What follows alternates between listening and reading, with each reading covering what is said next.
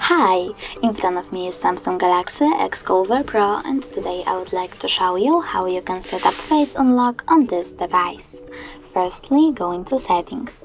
Now scroll down, go into Biometrics and Security, select Face Recognition and enter your current login method. After that, read the disclaimer, tap on Continue and answer the question, do you wear glasses? In my case, no, so I will go with this answer and tap Continue.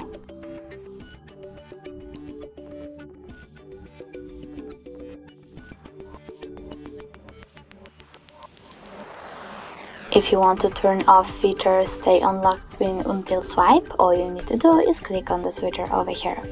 But I don't want to, so I will just click again and tap Done. Now when I turn off my screen and turn it back on, I can see that face unlock is working properly. Thanks so much for watching. If you enjoyed this video, smash that like button, comment and don't forget to subscribe. Bye!